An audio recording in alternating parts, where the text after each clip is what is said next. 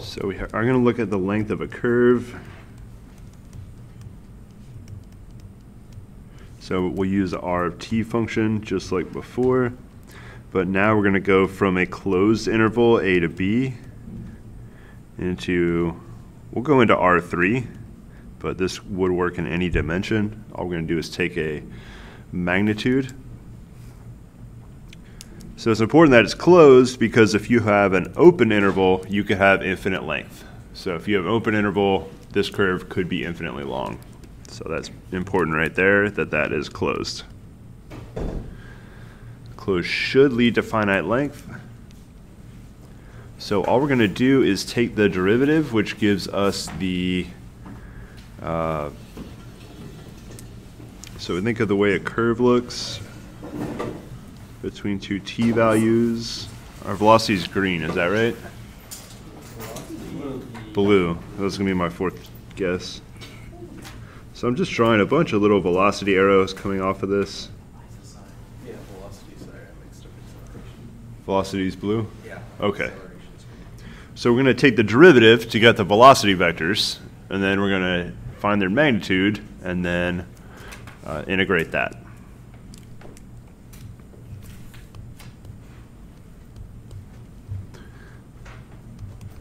So integral from a to b, magnitude of r prime dt.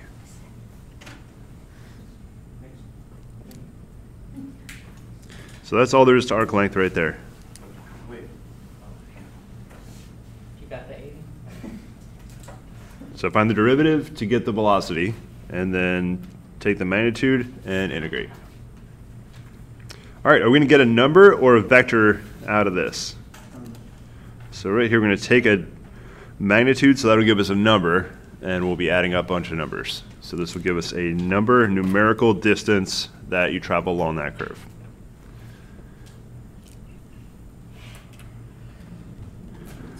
We can also...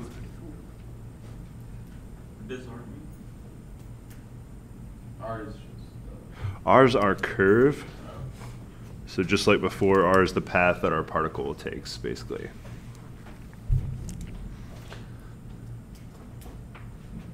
So we can use, if we want to use t as a variable endpoint, what we're going to do is reparameterize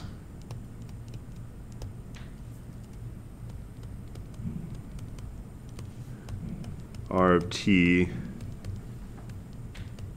with tau. Now tau will be tau. It looks very much like a pie with one leg. So it looks very much like a pie with just one little leg coming out of it.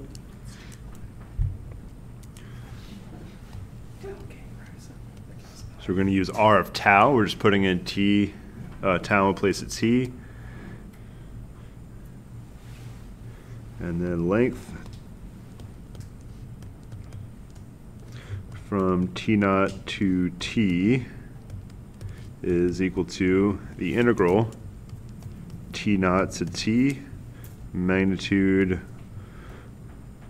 r dot. Now this is R of tau, d tau.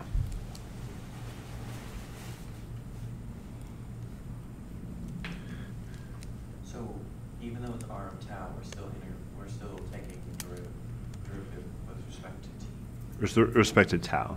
Okay. That's why I put a prime there instead of a dot. Because I think when I wrote a dot, I always mean it with time. So we'll just R prime of tau. All right, so that's a reparameterized version. It's very similar to the other one. You're just replacing your endpoint b with a variable. So it's really not, it's not really any different. So we're going to look at a definition of a smooth curve.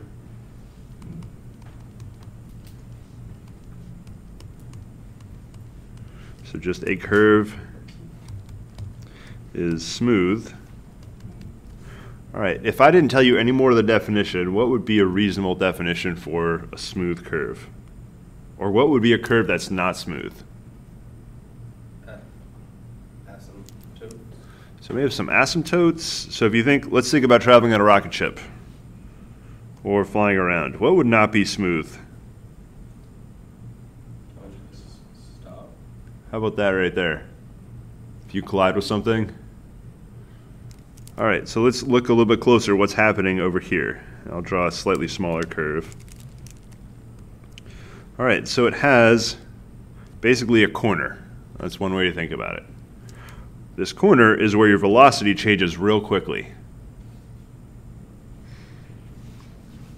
So R of t is smooth if magnitude r prime t, that's the velocity, is not equal to 0 for all t.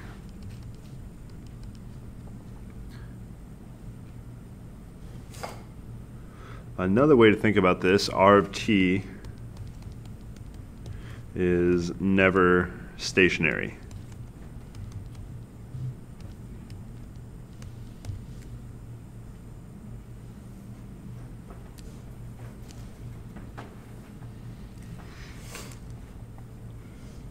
All right, if you know the magnitude is never 0, can the magnitude be negative? Can any magnitudes be negative? Not if we're in the real numbers. So all of our magnitudes are positive. And if we think about that arc length function right above there, if we assume that this is always positive,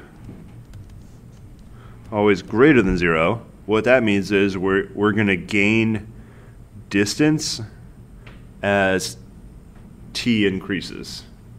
So we're going to keep moving along the curve as t increases. Any increasing function has an inverse.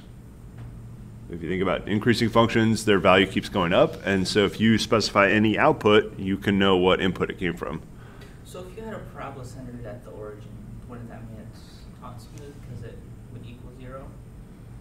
Parabola, well, when you say parabola, you're probably thinking y equals x squared.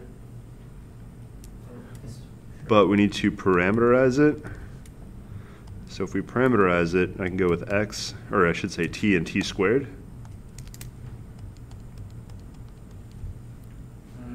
So x is t, y is t squared. Right. And I can find r prime of t, which will be 1 comma 2t. That will never be 0. The magnitude will never be 0. So as a particle moves across this parabola, there is a point where it doesn't have any upwards portion of the velocity, but that's very different than it's still moving though. Right. Does that make sense? And so a lot of the notions you have of derivative being 0, that's the old derivative where we were looking at the slope of a line being 0. That's very different than the magnitude of their velocity being 0. So you can still travel around parabolas, circles, as long as you keep moving. Did that answer your question? Okay. So it's really all about the vector velocity now, not just 1 or 2 or 3 components of the velocity. It's about the velocity overall.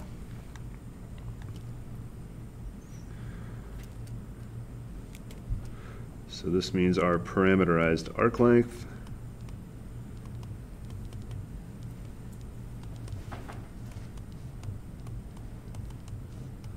of a smooth r of t can be inverted. So we're going to let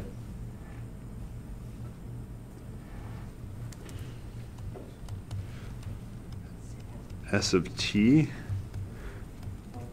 going to be the arc length from t naught to t. We have to put a tau in here.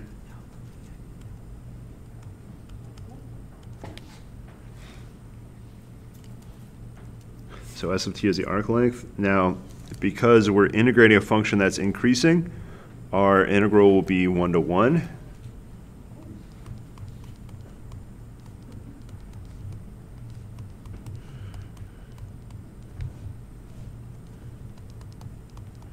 And thus have and inverse. S inverse of t. So what this inverse gives you, if you input a t value, that will correspond to a distance. It'll output the time it took to get to that distance. So it's a little bit strange. The original s function here inputs a time, outputs a distance. So I'll write that down. S originally inputs a time and outputs a distance. S inverse inputs a distance and then outputs the time it would take to reach that distance. And we're going to reparameterize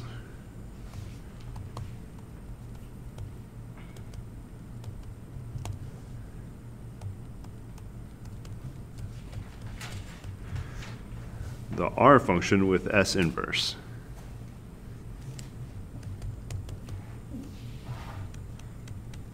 So this is going to be the curve r of t, except it's going to be traversed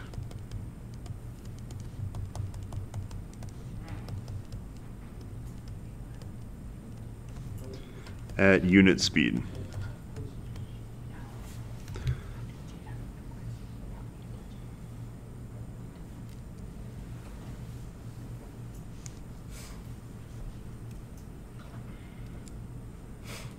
So ready for an example?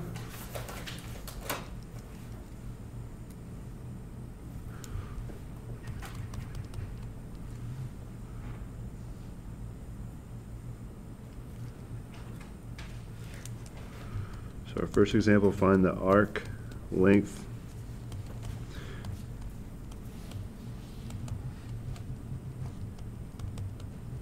parameterization of r of t equals cos t, sine t, and t.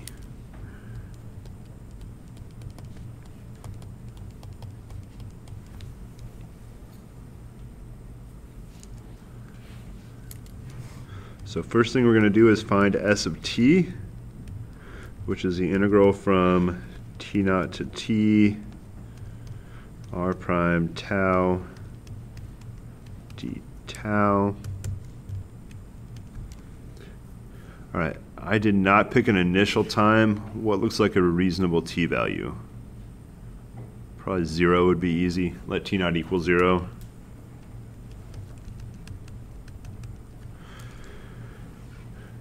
All right, so find s of t. So you take derivative, then take the magnitude and integrate it from 0 to t. So I'll just plug in tau first. Doesn't do anything except switches everything into tau.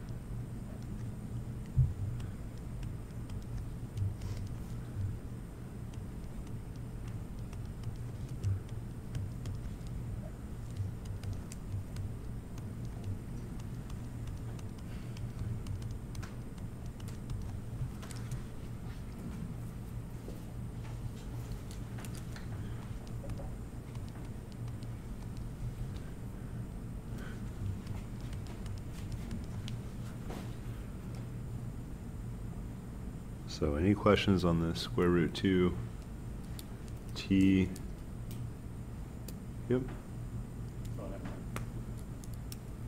What's unit speed? What's that? Unit speed? What is it?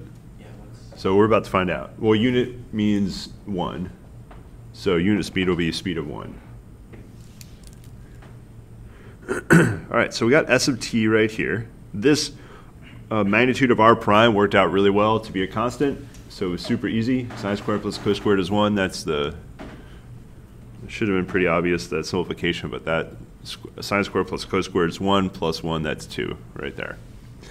And that integral is super easy. It's constant, so it'll be square root of 2 tau. Plug in t, plug in 0, subtract, and there we go. All right, so I got s of t. How do we get the inverse of s of t?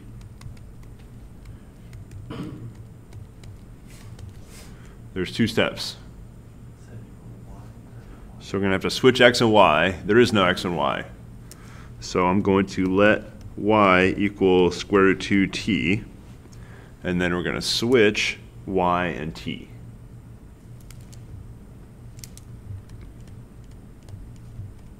Is it S inverse of tau still, or is it, We're going to find s inverse, yeah. is it of tau or of t? Tau disappeared when we finish integrating. That was what we call a dummy variable up there. I could use any variable instead of tau. Just the book uses tau just because it looks like a t, basically. Is there a reason you have to switch from t to tau? If you don't switch, you'll have a t and a t, and it will be ambiguous.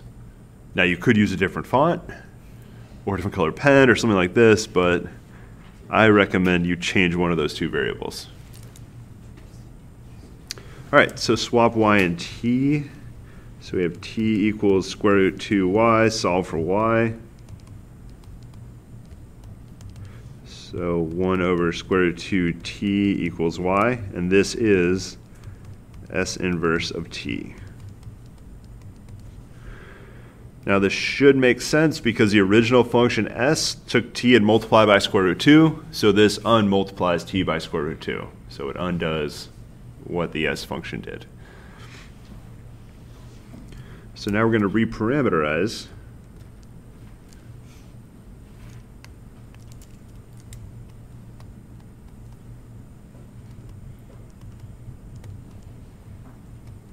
R of s inverse of t. So that's r of 1 over square root 2t. My original r function, don't plug into r prime. We want to plug into the original r, which is at the top of the screen. So it's cosine tau, or cos t, wherever we're at, cos t sine t t.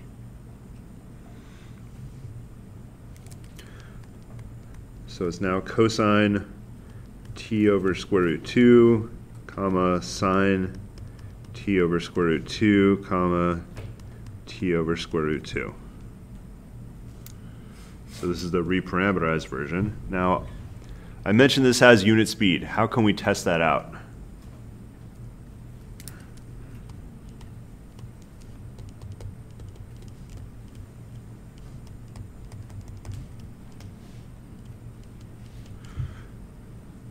How do we get the speed? If this is position, Well, you take this position, take the derivative and the magnitude. derivative first, magnitude second. Now if you take the magnitude first, you'll get your distance from the origin, and then if you take the derivative, you'll see how that distance changed. So that's very different than you want to know how fast the particle is moving. So the order of these operations is super important. So we're going to take derivative and then magnitude.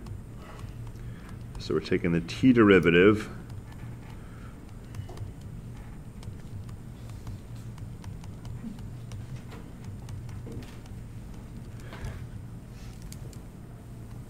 and magnitude at the end. So that's how it looks. Derivative inside, magnitude afterwards. You could put an extra parentheses. I'll do it with green, just so you're 100% sure you're doing your derivative before your magnitude. What rule do I have to use here? Chain rule. So you're going to have to use the chain rule here.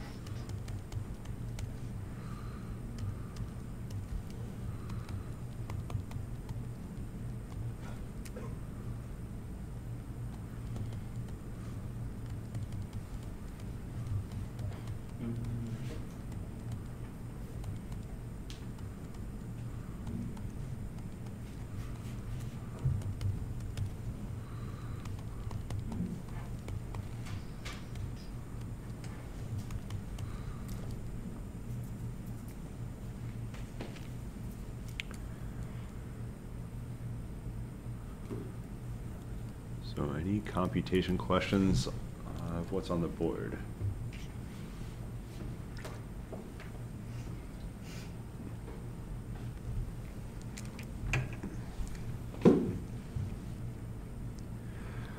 All right, so we got unit speed. I'm going to use the chain rule in a different way on the right side. So I'm going to make sure there's no questions before I zoom in a little more on the right side.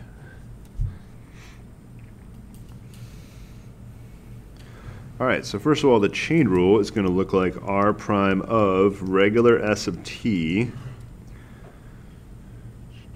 times s inverse of t times, oh, this is the worst notation, s inverse prime of t. Ugh. All right. So this is what the chain rule looks like. What multiplication is happening between these two terms here? So on the left side, r prime, is that vector or a number? Vector. What kind of outputs does the s or s inverse function give us? Numbers. So this is a scalar times a vector. So it's just a regular scalar multiplication. All right, we got s inverse of t right here at the top of the screen. What's the derivative of s inverse of t?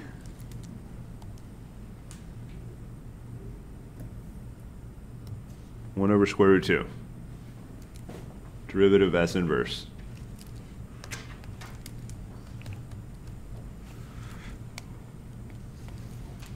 R prime is already written up there somewhere.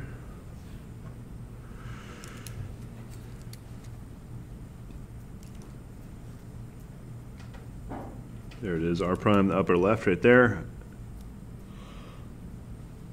R prime of tau. All I'm going to do is replace tau right here with s inverse of t, which is somewhere 1 over square root 2t. So I'm just replacing what I have circled with 1 over square root 2t. Well, I'll write that out one more time. So it'll be r prime of 1 over square root 2t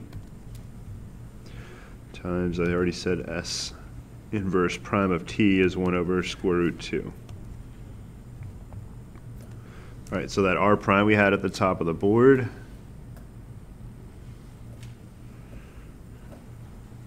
So it's negative sine of the input, comma, cosine of the input.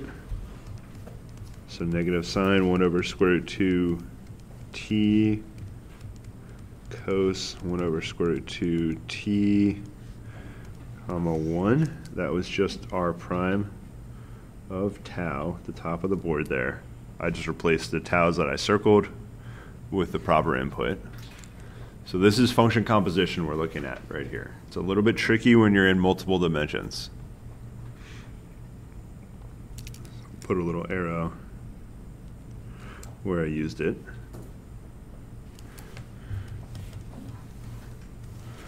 What I left off is all the absolute, or the magnitudes. So we're about to take a magnitude here. So we take a magnitude of this. I can break the scalar outside. And I have sine squared plus cos squared plus 1 squared square root. So that'll all be 1 plus 1 multiplied by 1 over square root 2. Square root 2 times 1 over square root 2, which gives us 1 again. So you have multiple ways of computing with the chain rule. So on the right side, I did the chain rule where I brought the scalar product outside, and then the left side, I just did everything, all the computations first, and then calculus second. So that was probably confusing because that was the first derivative. You went either way on the chain rule, but hopefully that'll start making more sense.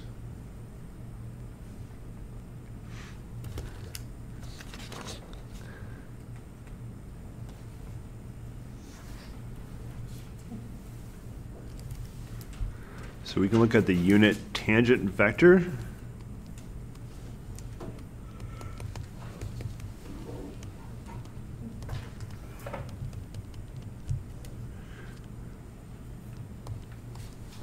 So this will be capital T, and it's going to be V over magnitude V.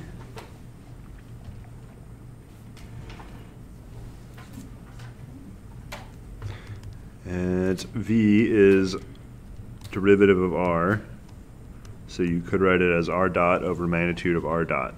So that's a unit tangent vector.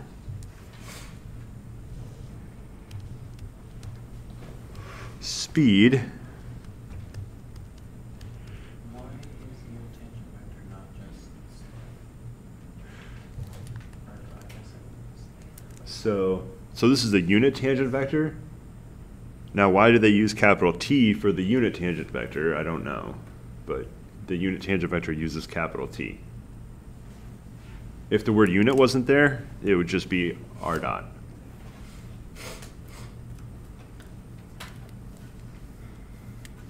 Does that not give you the slope of the line, or does that give you? It will give you the direction the line's going, but not the magnitude, so not how fast you'd be going around the curve at that point.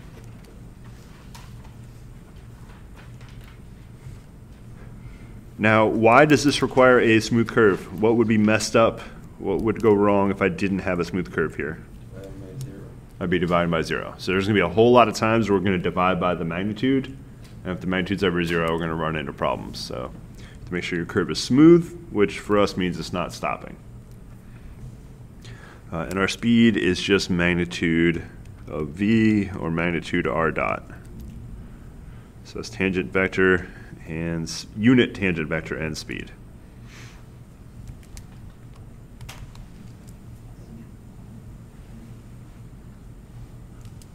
So our last example.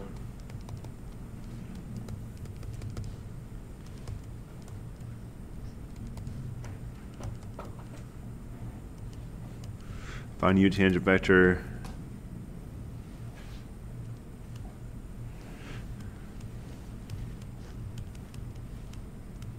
And length traveled for t between 0 and 3,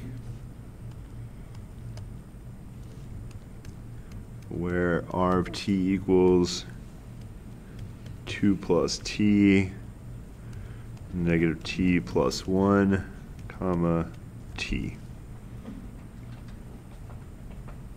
So find unit tangent first. So there's r. So first thing, find r dot of t. It's still going to be a vector in R3. And then I'll scroll up so you can have the tangent vector up there. The right-hand one is a bracket, right? Yeah, that's a really bad bracket.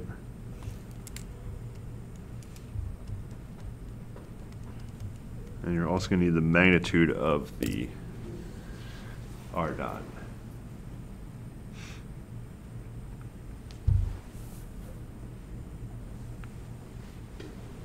I think someone should have made the plus sign and not look like a T.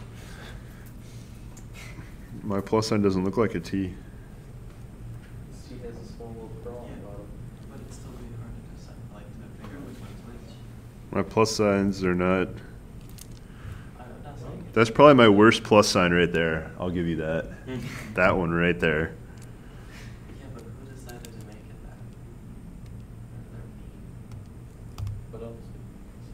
I mean, a better symbol. There we go. You could use a rule of order.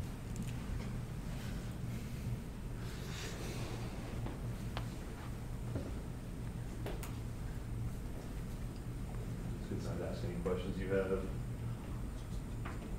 What's your chief like? Probably about the same. I started copying because You should copy me.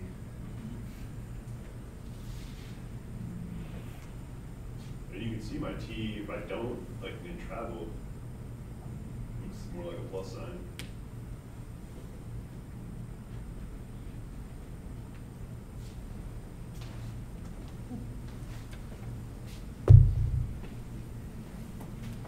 Get the arc length too. Don't just get the unit tangent vector. Get the arc length.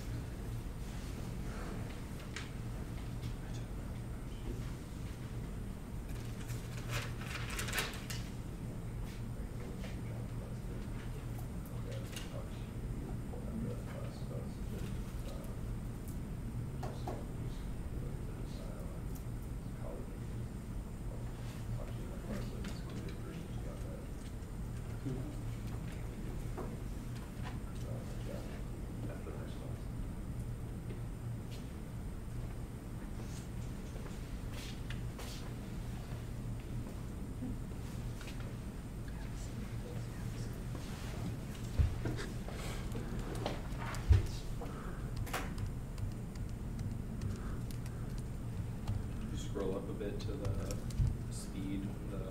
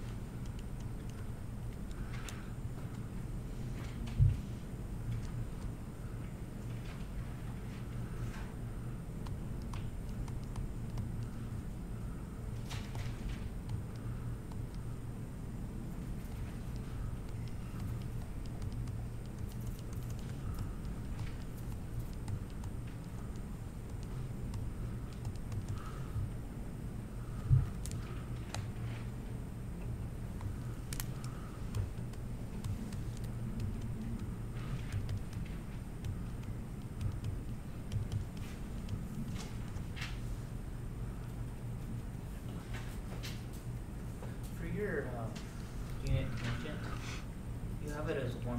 Should it be 1 over square root? Oh yeah, 1 over square root 3. Absolutely. Also, isn't the, like, are you doing that times the r of t instead of r dot of t? Or? Ooh, what? In the vector, you have it as just r t instead of r dot of t. Because then it'd just be 1 minus 1, 1. And so that one's not. So if you go to the left, that one, because you have r dot over Oh. magnitude of r dot. Oh yeah. Wow. Yeah, what I just wrote down is nothing in particular. So yeah, I should be using 1, negative 1, 1. There we go. That always had magnitude of 1. All right.